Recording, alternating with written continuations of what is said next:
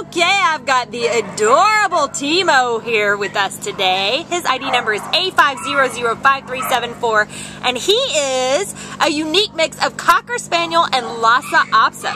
So, as you can see, he's just so adorable. He's about 4 years old, and he came in as a stray on October 24th from Puente, and he weighs 25 fuzzy cute pounds. Now, this guy is just a love. He is showing signs of housebreaking while he's been out here with us today. He's very receptive to other dogs. He's just super sweet, friendly, sociable. He wants to come out and meet everybody, and as you can see, you know, he's very comfortable. He just wants to be up close to a human and just, you know, be in their lap or be beside them and just feel some love. And he was out here earlier just tail waggy when he first came up to meet me.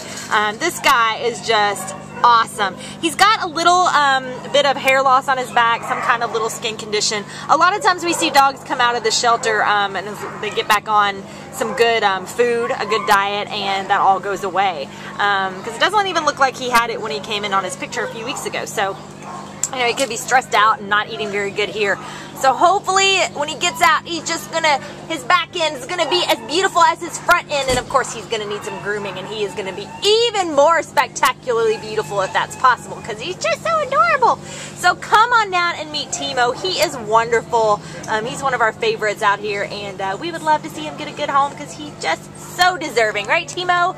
Say, yeah, I'm ready. I'm ready to get a home. Bye-bye, sweet guy.